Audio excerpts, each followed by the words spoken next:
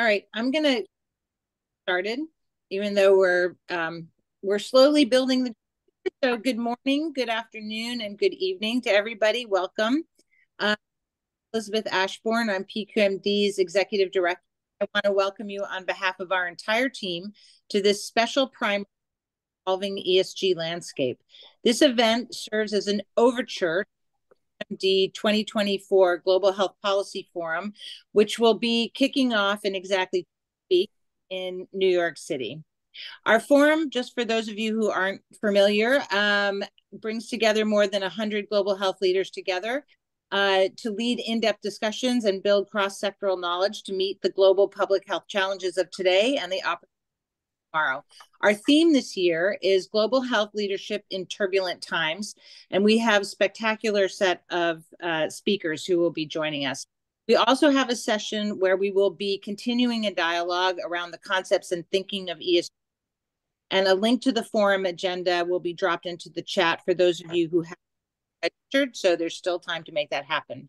So very quickly, just a keeping, please type your name in the chat box and let us know your organization. And while we request that everybody stay on mute, we do really encourage you to ask questions and comments and put comments into the chat. And this session recorded and will be posted on PQMD's Community of Practice in a few days. So definitely this. So now I have the pleasure of introducing Veronica Ariave, who will be our moderator today. Veronica is the Vice President of Corporate Social Responsibility and Global Philanthropy for Baxter Healthcare and the Executive Director of the Baxter International Foundation. Veronica is the perfect person to guide us through this conversation today. So thank you all for joining us. And now, Veronica, over to you. Thank you, EJ, for the warm welcome. A big thanks for all of you for joining us today. I see folks are coming in fast and furious, so we're really excited to get started. What I want to start with is just to say, since 2016, PQMD has successfully hosted the Global Health Policy Forum, and the events have gone around the world. They've been on relevant topics that matter to corporate and NGO sector stakeholders, and this year is no exception. ESG and corporate responsibility or corporate citizenship or sustainability, whatever you call it. And while the term is under contention by some, the tenets and principles of ESG are here to stay. Fundamentally, I think stakeholders are really placing a stake in the ground on climate action, and the goal here is to up-level the disclosures and reporting landscape for corporations, investors, governments, which ultimately I think will improve cross-sectoral value creation. So the topic aligns brilliantly with PQMD's Global Policy Forum topic because the world is at a time of unprecedented change. We are in turbulent times, and I think our collective social impact, our sustainability, and our philanthropic work is impacted in new ways. And I think it's time for us to continue to consider how we innovate and adapt to the changes ahead of us. So today, I'm hoping that we all have the opportunity to learn a little bit more about ESG or corporate responsibility as a part of that changing landscape. And for our corporate members, hopefully that they can join us on the 30th of April for our New York City workshop at Pfizer's headquarters. So I'm joined today, I'm so excited. We have such a great group by a number of highly respected colleagues in vital companies and organizations. I hope each of you have had a chance to review the bios of our distinguished speakers, and I truly think we have leading voices from diverse stakeholders on the topic of ESG. So with that said, I want to make sure that each of our distinguished speakers will have an opportunity to share their perspective on what ESG means to them, to the sector in which they represent, and the implications that has on our vital work. So time permitting, we'll have time at the end for questions and comments. And as a moderator, I will go ahead and kick us off, and I will really provide us some context for our conversation and a little bit on a corporate perspective. So I'll sort of start with ESG in terms of how it's defined. And I just kind of want to give you a really quick, and this is a broad stroke, so please consider it that, and really sort of looking at the E, the S, and the G, and sort of the environmental, social, and governance topics. E really speaks to the company's impact on the natural world. So it covers a wide range of activities like sustainability concerns, like greenhouse gas emissions, air emissions, energy, utility usage, waste management, water, environmental reporting. And when we look at the S, we're really looking at focuses on how an organization treats people and operates as a member of its community and supply chain. So we think about health, safety, social, and sustainability. Think about employee engagement, DE&I, privacy, data protection, cybersecurity, product safety, stewardship, and labor standards and human rights. Then as we look at the G, we're really talking about, covers how well a company manages and how well it abides by its ethical practices at all levels. And that means business ethics, risk mitigation, risk governance, regulatory, tax transparency, shareholder rights, and sort of board compensation. So I think those are sort of the basic broad stroke of ESG as a definition and as a term. But I also want to kind of cover a little bit on the controversy, right? With that in mind, there are a few, I think, controversies at play. The first is the term itself, and whether or not it really represents the work that we all do as companies and or stakeholders in the space. I think the second is ESG as an investment strategy, for example, in state and pension funds. And then the third is really looking at several proponents. The state and pension fund options really have several proponents and opponents. And then the third is whether corporations are linking people, the planet, and profits to run its business responsibly. Without getting into the politics of that, I think that kind of gives you a basic sense of where, how ESG is defined and what the controversies are at play. I think overall, companies are really expected to develop strategic, systematic approach to ESG and integrate ESG risk management into their financial business model. So, and it's really being noted as, ESG performance is now being correlated to how a company's share price performs and its ability to raise capital. So it has it's significant relevance to the work that we do as companies, and then obviously where that trickle-down effect may be. So, putting all the controversy, the politics aside, I would say the tenets and principles of ESG are solid. Ultimately, the rising tide lifts all boats, and companies want to do more and better to support smart climate action. And I think our reporting landscape is changing to evolve to help us do that. So I'll go into sort of from a corporate perspective, and I'll say that ESG has quickly evolved from sort of an optional public reporting initiative to an increasingly mandatory investor-driven reporting requirement. So, which is why we at Baxter and why DLA is here today is we've developed a workshop with DLA Piper, again, on the 30th of April to help us navigate the new corporate reporting landscape. From a Baxter perspective, Baxter's 2030 corporate responsibility commitment and goals are really building a longstanding commitment to ESG, and the company has been reporting its performance and progress for more than 30 years. So ultimately, we engaged DLA Piper, given their expertise, to help us mature our reporting capacity. Baxter has taken the next step by adopting a fully integrated approach to doing business responsibly and sustainably, and DLA is helping us get there. So with that, kind of wanted to give you that sense of a corporate perspective. And then I'm really looking forward to hearing from Paula, our first speaker. She's a director of ESG research and engagement at DSC Meridian Capital, to share from an investor lens. Who better? I mean, honestly, who better to help us bridge than Paula, who has led corporate responsibility for Pfizer for several years back and Hess Oil, and now, in her new investor role capacity, can give us a better sense of how the investor landscape is helping us understand ESG. So Paula, I see your role as helping us sort of demystify the investor lens. First, I think the audience would appreciate sort of a better understanding of what investors are really looking for and how this important stakeholder is unpacking the new regulatory environment. Maybe you can just sort of give us a heads up there. Sure. Thanks so much. And thanks so much for having me. I don't know if it was in my bio, but I was one of the midwives for PQMD. So I'm really honored to be here.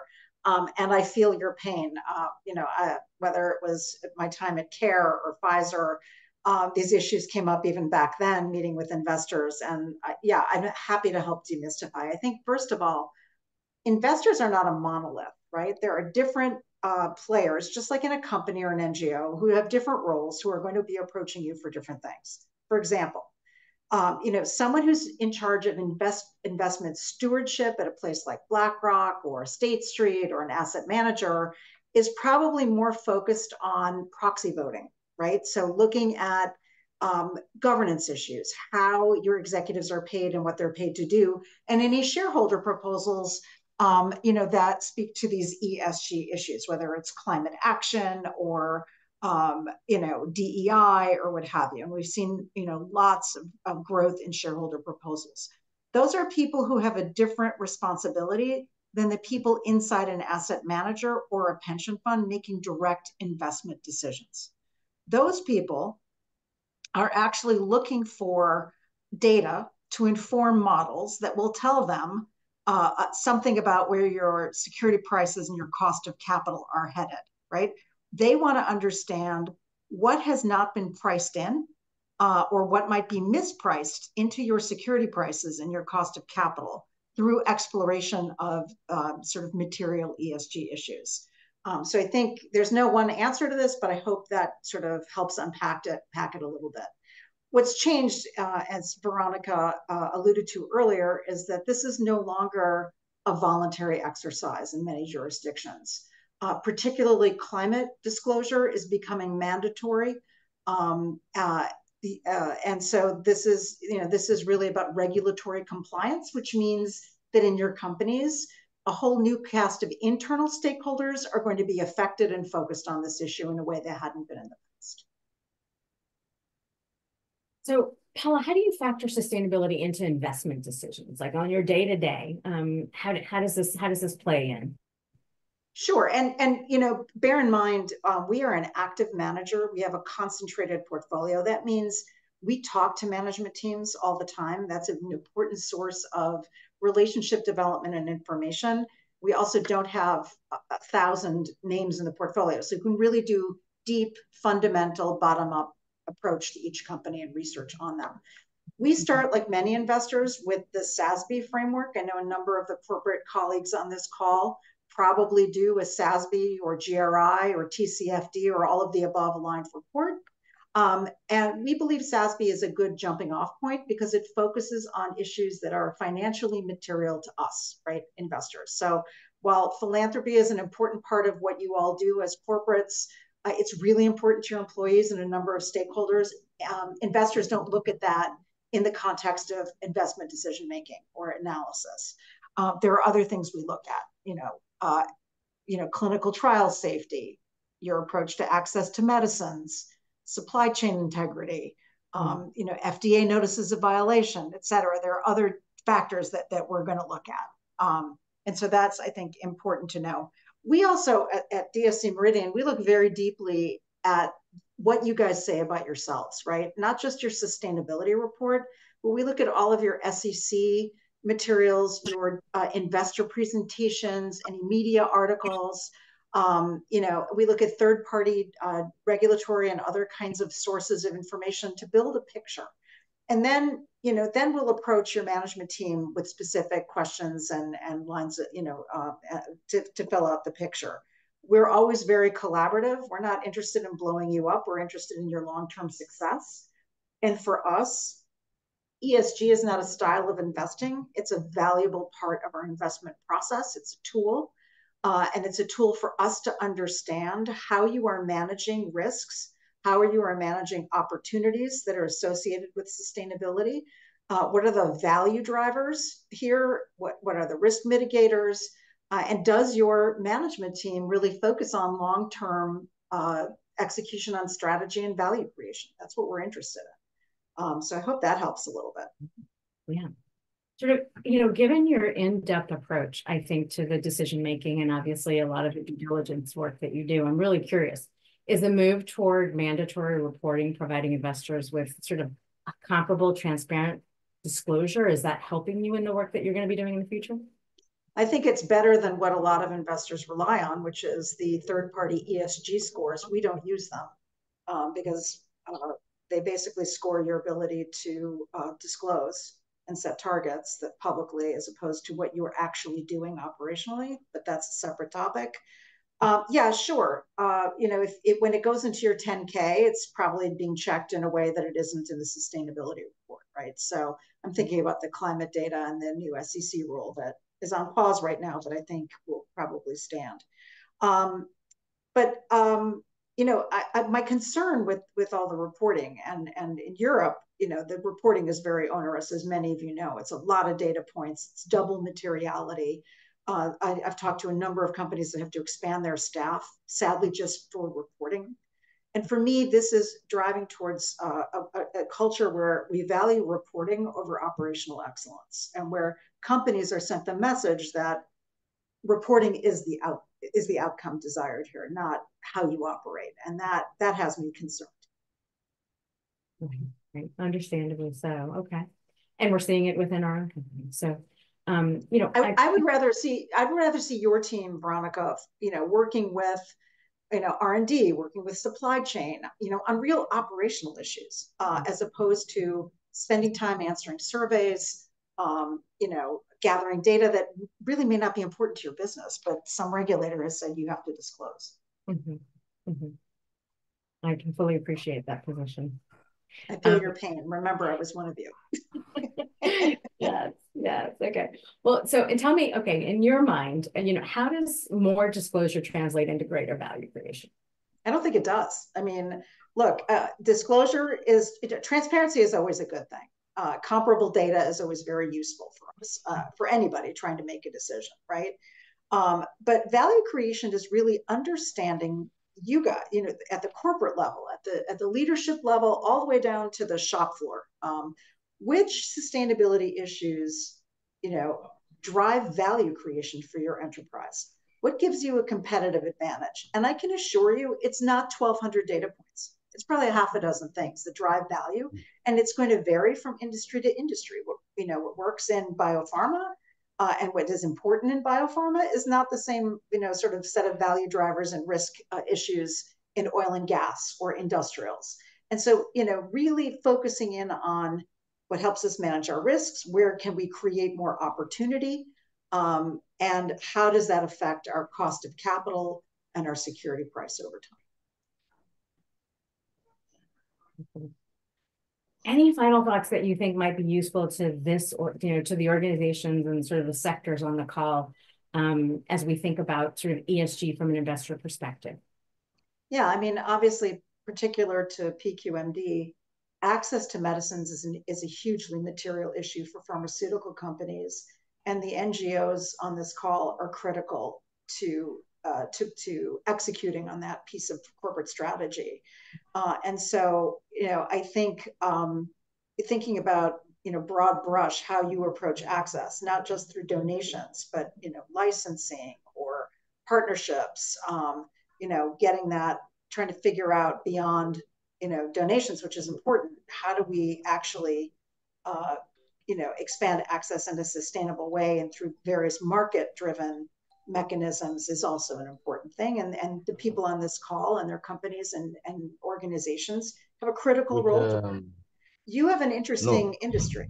I know that when I worked at Pfizer, every day when I woke up and went to work, and I can say this, I think, for everyone at Pfizer, we all knew we were coming in and making a contribution to human health.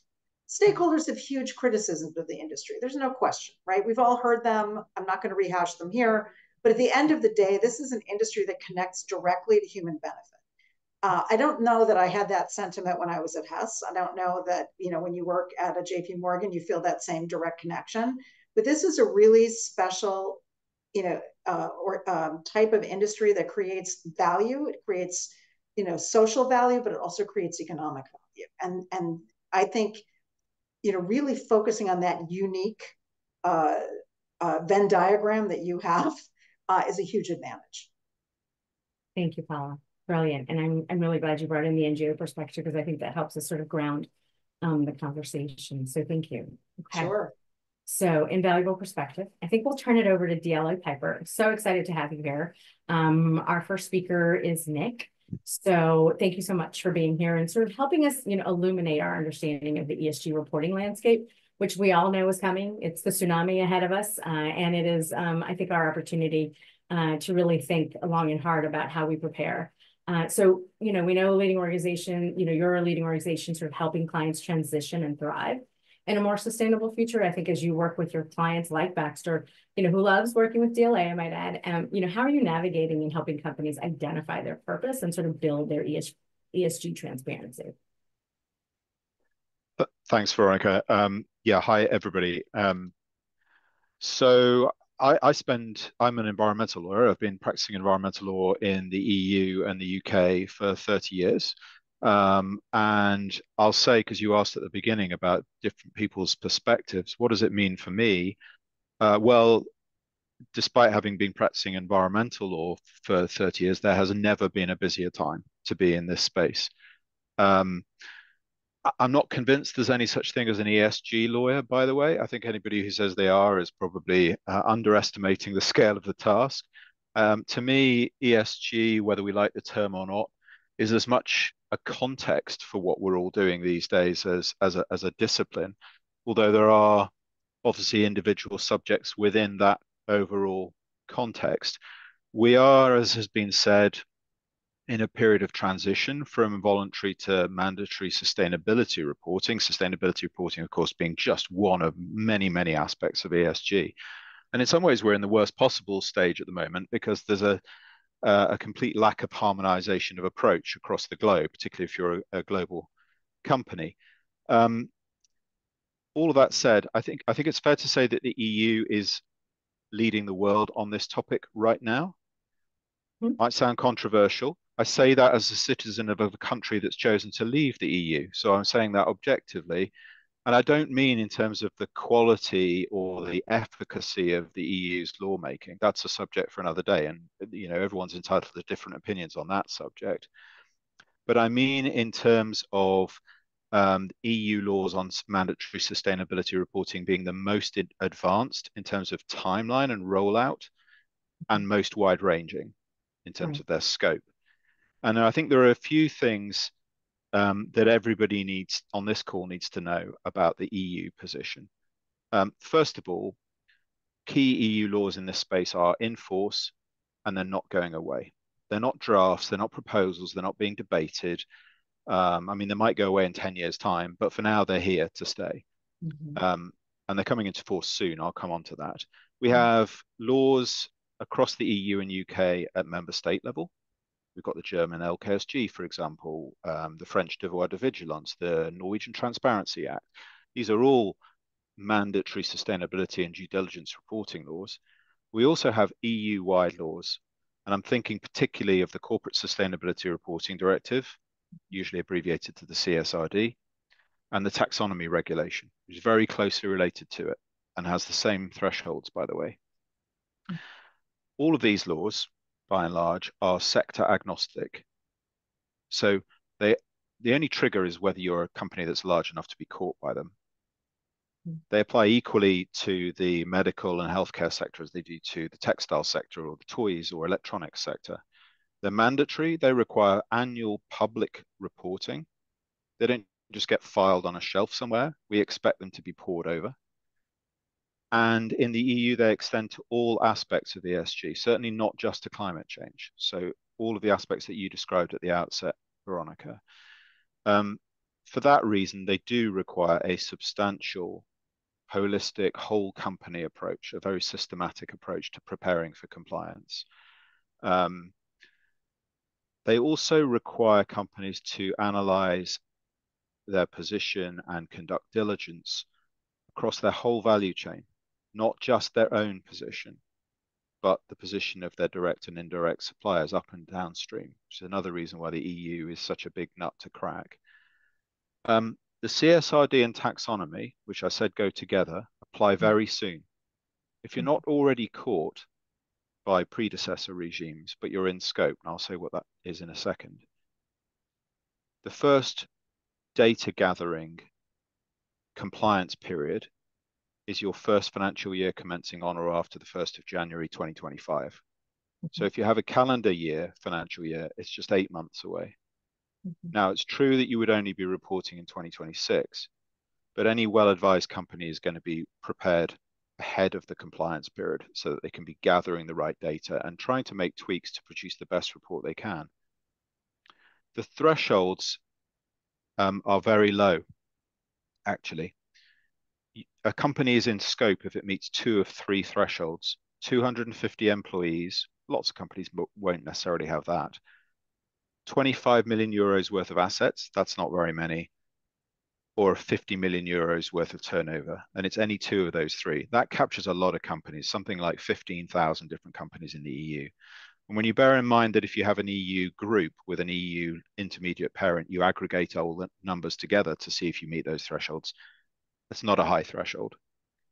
I'll finish by saying all of this, I know we've got probably a high preponderance of US-based folks on the call. Everything I've just said is highly relevant to US companies for several reasons. First of all, if you've got EU subsidiaries in scope that meet the thresholds I've just described, they'll be in force. They'll be in scope and required to report. Secondly, if they are reporting, you'll need to make sure that what they're saying about your business is consistent with what you're saying about your business under Californian rules or SEC rules or whatever, Australian rules, whatever they may be.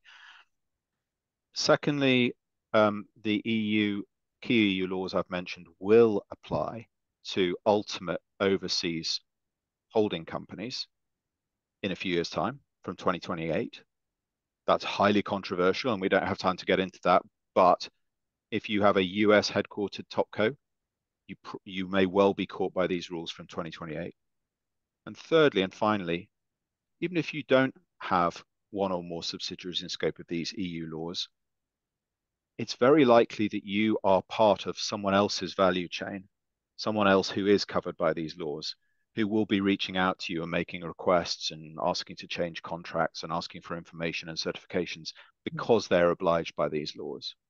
So that's why I've never been busier as an environmental or ESG lawyer working in the EU UK. Well, I think that value chain association is a really key point, and thank you for bringing that up. So as you're looking at, who are you typically engaging with within organizations on this type of regulatory reporting? Like, who's usually running things as you're sort of engaging with these companies? That's a great question, actually. It's a question we always get asked because everybody's trying to figure out the best way to do this and looking to benchmark themselves. I mean, of course, as lawyers, we commonly get contacted by in-house lawyers, but that's just the entry point. For large companies, complex organizations with long value chains, multiple geographies,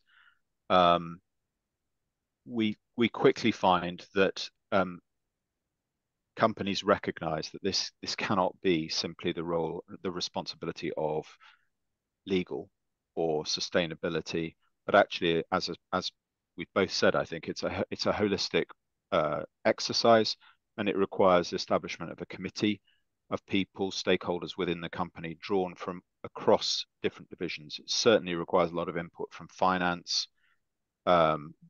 compliance, regulatory affair. Basically, it's a whole of business approach. And then the only thing that tends to constrain that is different companies are on different stages of their journey in relation to this and their own ESG maturity. And that's perfectly, it is what it is. So some companies are looking at this and saying, gosh, there's a lot to do here. For year one, let's just focus on bare compliance. And at the other end of the spectrum, those who are more mature in their development of ESG are perhaps looking at trying to be best in class. I would say the majority at the moment are saying we want to kind of do our best and sail under the radar. We want to be middle of the pack. And all of those factors will influence the amount of resource that companies throw at this. But most commonly, we're seeing an internal committee plus external bench, typically comprised of external lawyers and external consultants.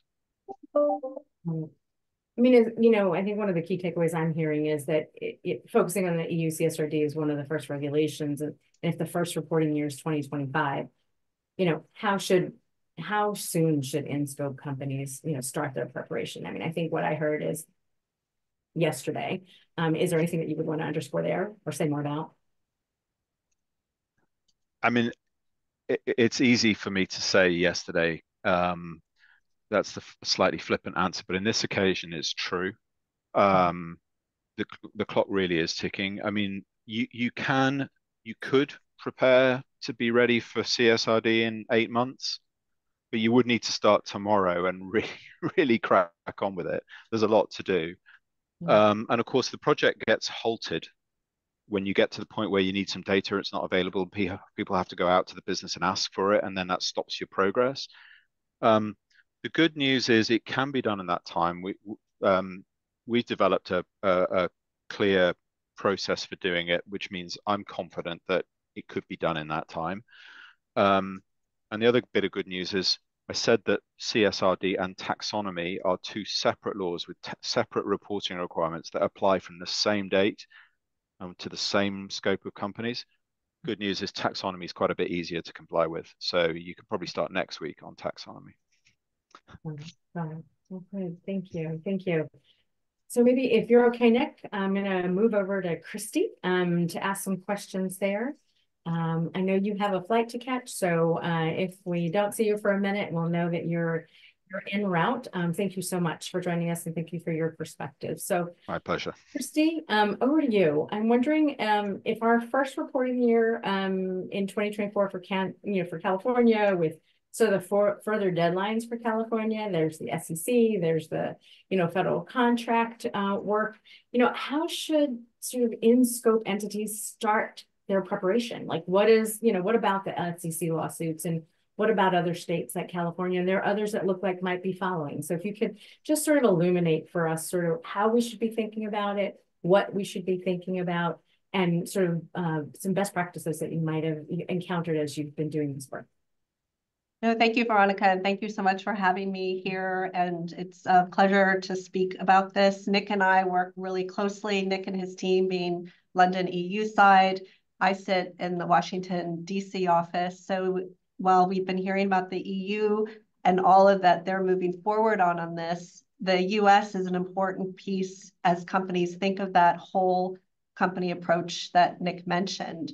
And so, as you mentioned, there's a different approach that the U.S. is taking on it, because as you heard from Nick, the EU is going forward. It's mainly through starting point, as you mentioned, the EU taxonomy and the EU Corporate Social, Sustainability Reporting Directive, the CSRD.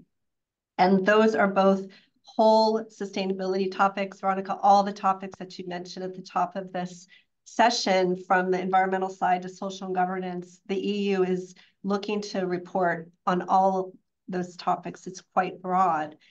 In the US, we're taking a different approach.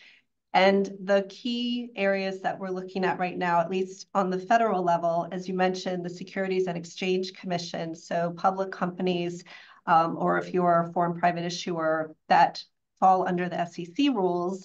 Many of you may have heard that about 2 years ago, there was a proposed rule for climate-related risk disclosure. And it was quite a new type of rule. And there were about 16,000 comments that came into the SEC that had a lot of different opinions and different approaches and concerns, and but also encouragement too. So really across different types of comments that the SEC received. And after 2 years, just issued in March, there was a vote that approved the SEC climate-related risk disclosure rule. And so that was quite a significant change for the US. And as you then may have heard, and as you alluded to, literally the day that the SEC rule was approved, that started a string of lawsuits that have been filed in various courts. So there was about 9 lawsuits that immediately went forward. And now that is in a stage that is a consolidation stage. So instead of having 9 different suits, there's 1 consolidated lawsuit. And in addition to that, the SEC has also voluntarily, they issued an order staying the rule. So it's on hold while the lawsuits go forward.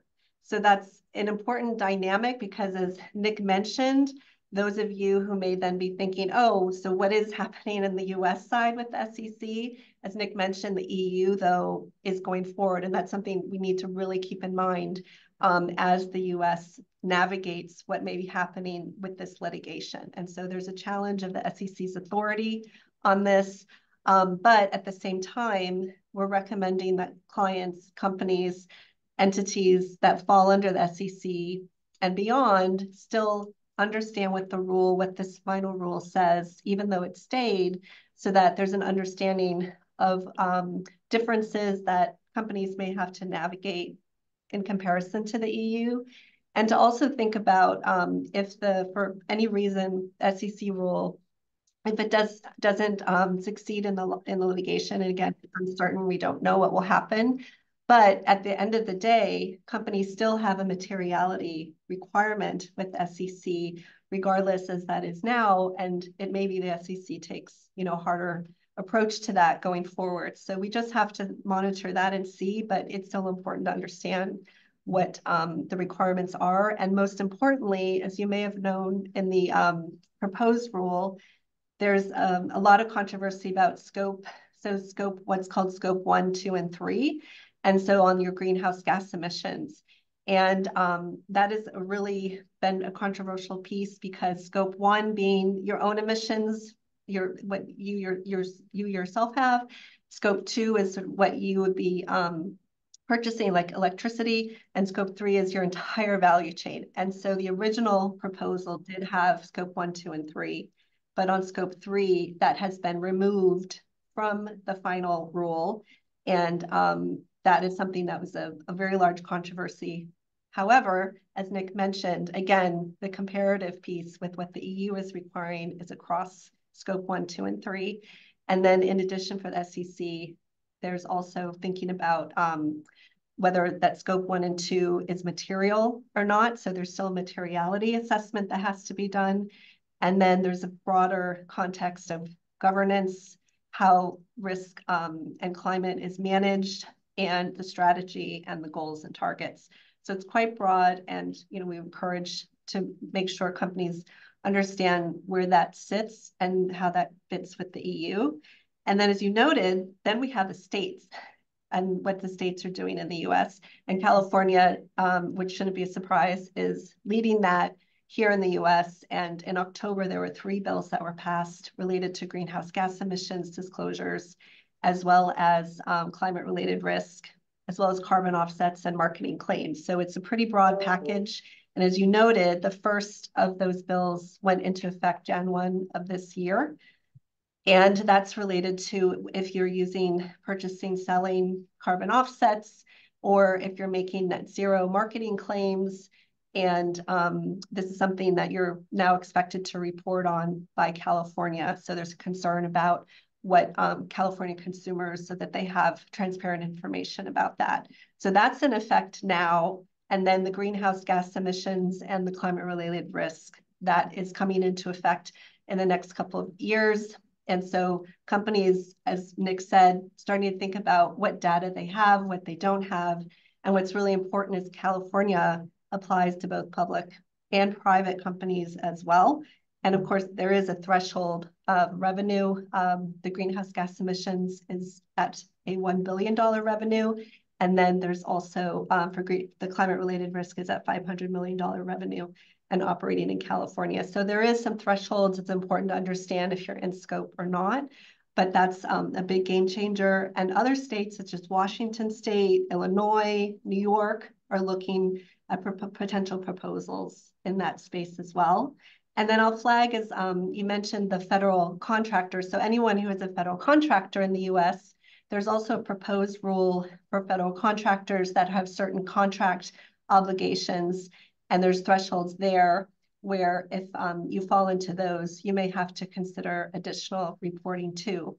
So that whole patchwork, you asked about that practical approach, is really what we're working on with Nick's team, is to think about what's required in all of these different jurisdictions and what's a consolidated basis, what's an overlap, what can be leveraged, and thinking about practically, as Nick mentioned with that, if you have an internal committee or task force, to really think about how to proceed in a way that's actually manageable given all these varying requirements. Right. Thank you. Thank you. How should we think about like TCFD and SASB and all the things that most companies are already doing? Like, what are the implications of the work that we're doing there? And how do you imagine sort of the consolidation of this? Do you imagine it as a framework? Do you imagine it as a a new corporate responsibility report? How are you seeing this, or what's your current thinking? I know this is evolving in a dynamic landscape. No, it's an excellent question. What we talked about is that leveraging. So on the one hand, mapping out all the legal requirements for these very rules and directives, but then leveraging what you may already be doing for SASB or TCFD, the Greenhouse Gas Protocol, because at least in the US, the SEC is built off of the TCFD.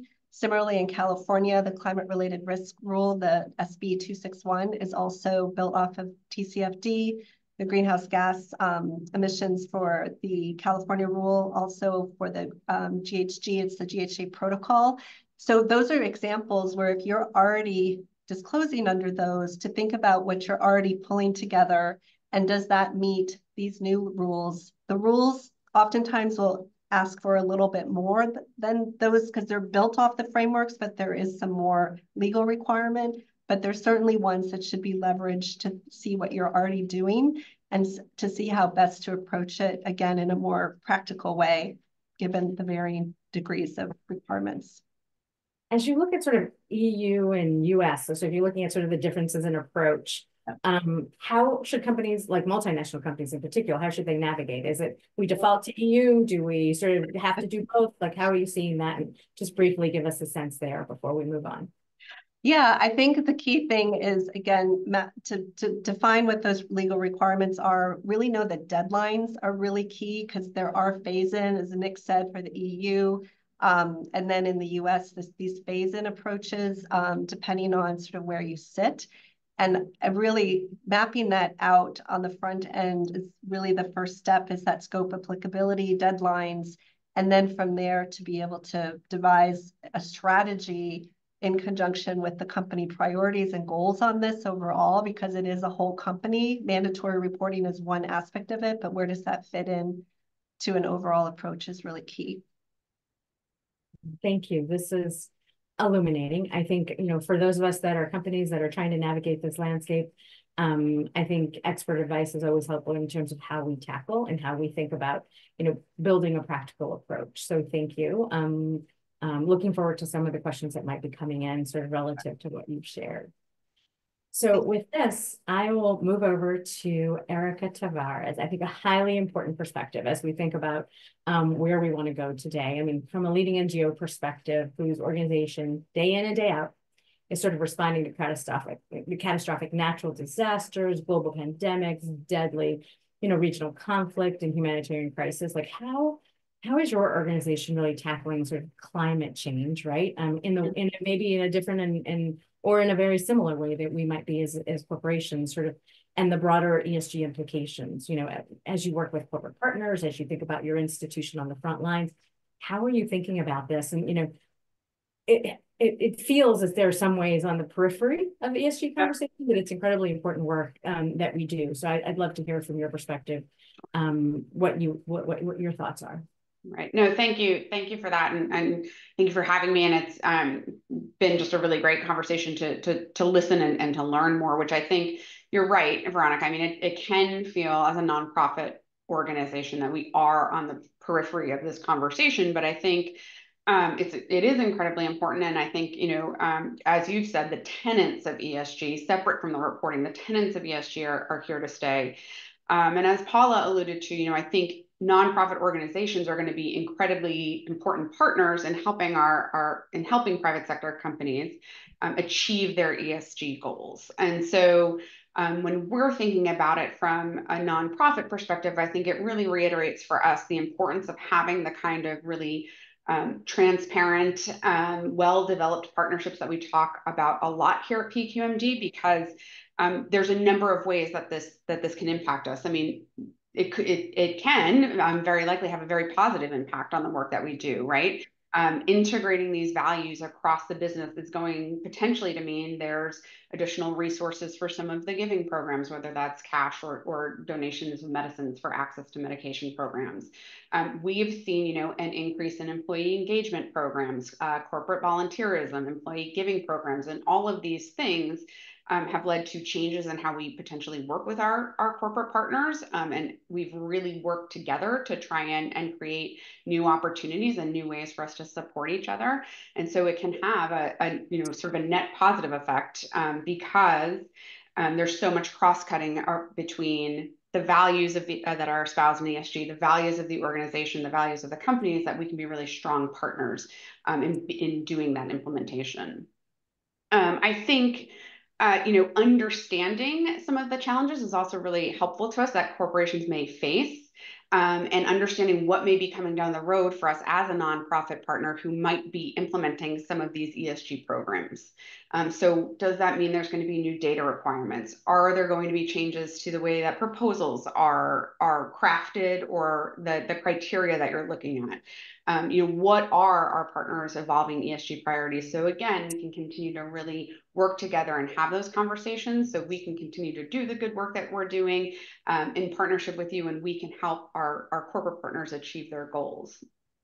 And I think one of the things that is increasingly clear to us on the nonprofit side is that, while today's conversation is more focused on sort of the impact of ESG on reporting and some of the reporting requirements, this conversation has really started to, in the last several years, go beyond sort of the private sector or private sector and NGO partnerships. We're seeing this across the sector for humanitarian and health. This language of ESG, these sort of tenets of the work that we do, the need to continue to innovate and adapt is coming through from other donors and partners as well. So we're seeing it from governments, we're seeing it from foundations who are starting to ask us questions like, what is your environmental sustainability plan? How are you thinking about climate change? What is your commitment to diversity? And so the fact that the language and the values are starting to transcend across the sector is also where it starts to impact nonprofits. So again, being part of this conversation, really understanding where it's going, is incredibly important for us to continue to be able to do the work that we do. As a nonprofit, I think, we've touched on this a little bit, but I'm really interested to hear, as we start to move into the Q&A period of this webinar, how are our private sector partners, or how does this panel see potential changes coming for nonprofits? Will there be changes in reporting that we can start to prepare for? Are there going to be greater needs to understand our supply chain, how we deliver goods and services?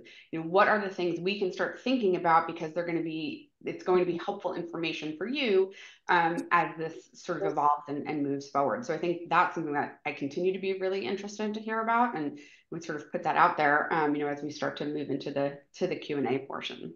Yeah, that's an interesting. It's interesting what you've mentioned about sort of the donor requirements and sort of how we're thinking about it. But can you maybe tell me a little bit more how ESG may be affecting your own policies? Can maybe give us an example of how is the IMC thinking about this, even sort of internally as an organization? Sure. I think probably one of the sort of clearest examples is really related to our climate and sustainability policies, which we've really taken a look at across the organization and from a variety of different lenses. We're looking at it in our own programming and how do we support programs that help communities adapt to climate change. But, we're also seeing it, one, because it is the right thing to do and we are part of this conversation, we have to look at our own carbon footprint, but very specifically, ECHO funding requires a sustainability plan. And so we have to have a plan in place that we can share as part of any kind of proposal or reporting that we're giving to ECHO, to say, here's our sustainability plan and here's how we are moving forward on achieving the goals that we're laying out. And so I think it's a really good and tangible example of how this conversation starts to move throughout the entire sector, and whether or not a nonprofit is specifically responsible for the kinds of ESG reporting that I know a lot of our private sector partners are looking at. The values around that start to come through the entire sector as well. And so, we start to see this appear in other ways. And I think that's a really tangible way. So we are measuring our carbon footprint. We do look at that annually. It helps to drive some day-to-day operational decisions.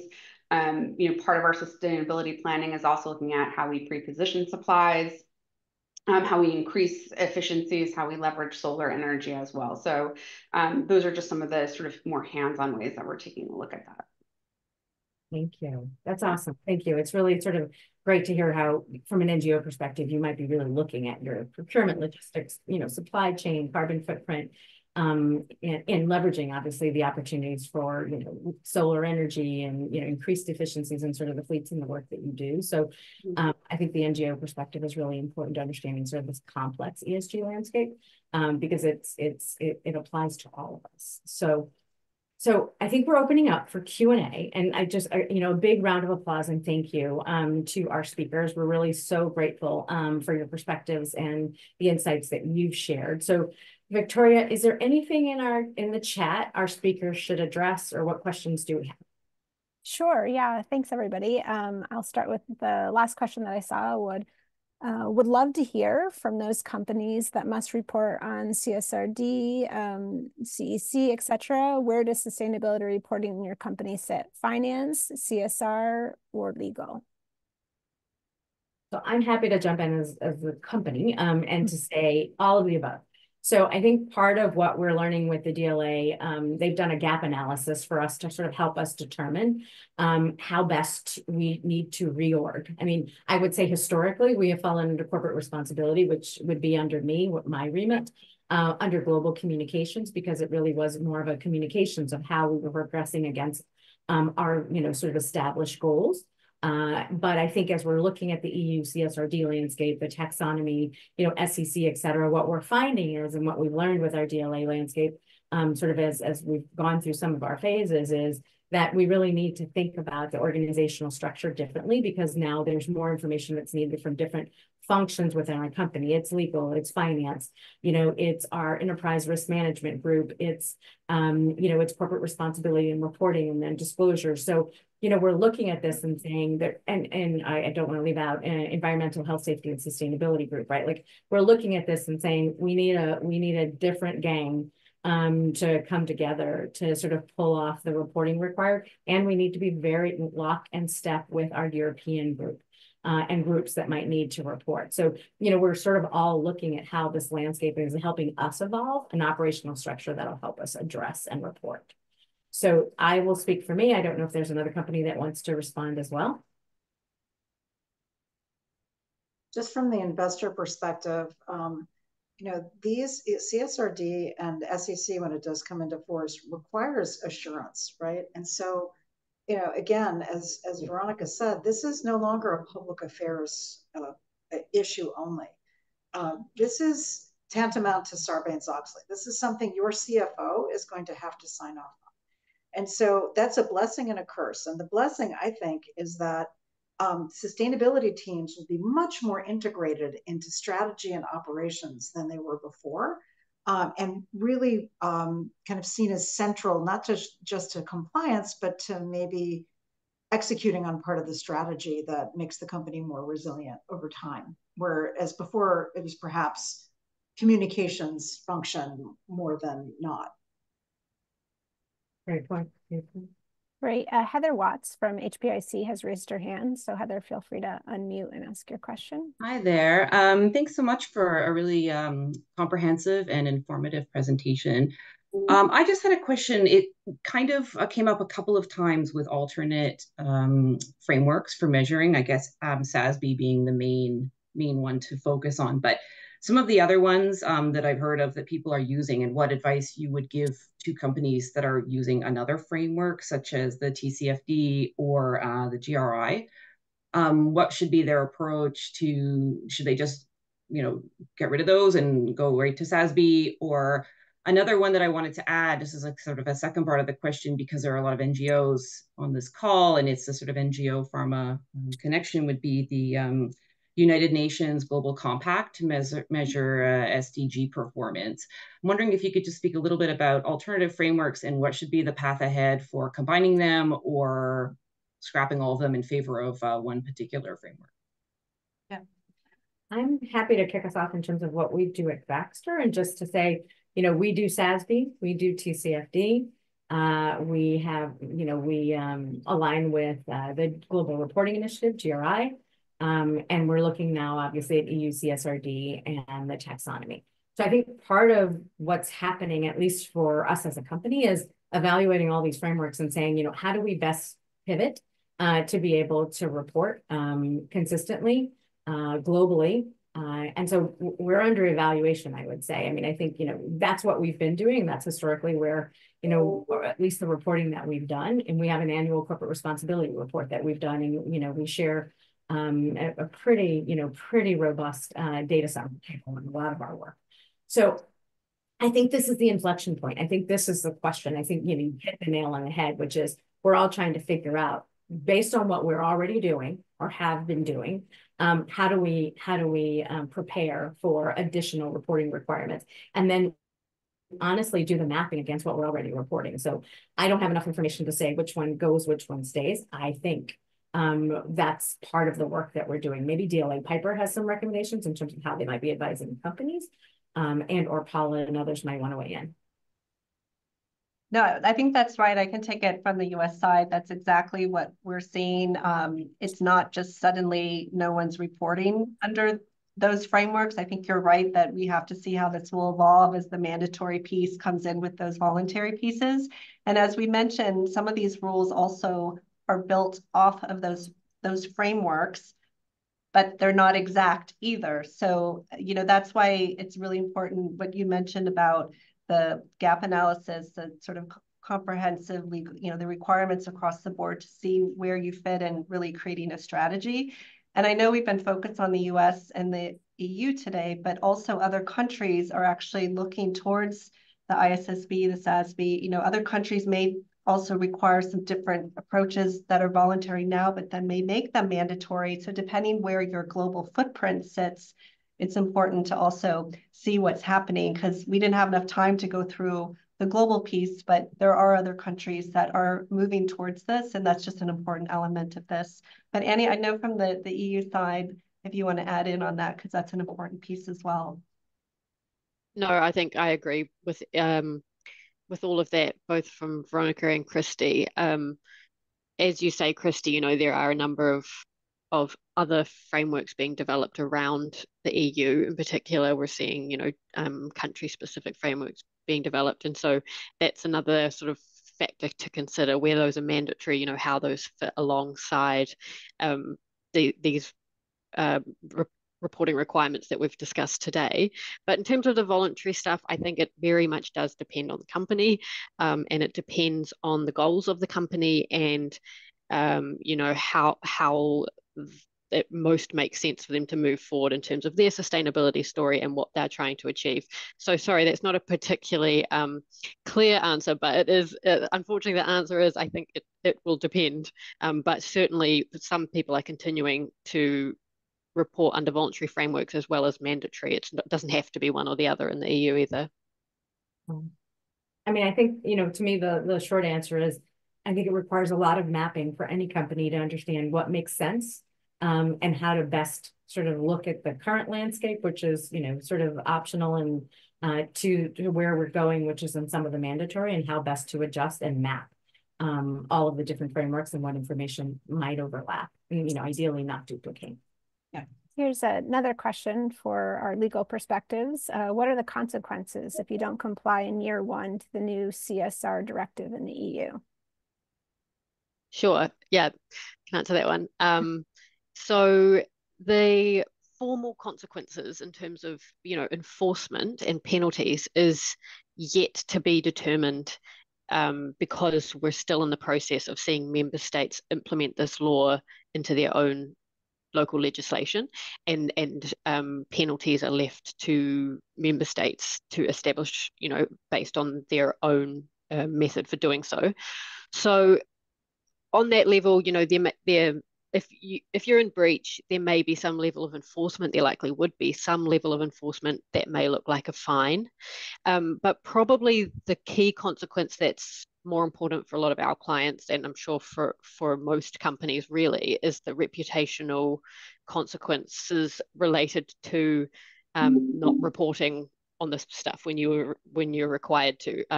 So that not reporting, as I said, obviously that puts you in breach, and that's something that's likely to be noticed and flagged by those with an interest in, ensuring that large companies are meeting their obligations. So that's possibly going to be the more sort of significant consequence that a lot of our clients will be thinking about. How does it look if we simply ignore our requirements? So with that, I am going to close this out. Thank you all for joining. Please join me in thanking our speakers for their time, keys, insights, and just for joining us today to just share so much information with us. I want to take an opportunity to highlight, and plug for the corporate sector folks on the call, the DLA Piper workshop that will be conducting an incredible workshop in New York City at Pfizer's headquarters on the 30th April for our regulatory reporting landscape. And as one of their clients, again, I can speak enthusiastically about their support. So please do, if you haven't registered, get your seat at the table for the workshop. And again, thank you to our distinguished panel speakers, and thank you all for your time today. Thank you for having us, and many thanks to PQMD and Veronica for organizing the session. Thanks, everybody. That was great. Thank you. Thank you for having us. Thank you. Thank you all. Bye all.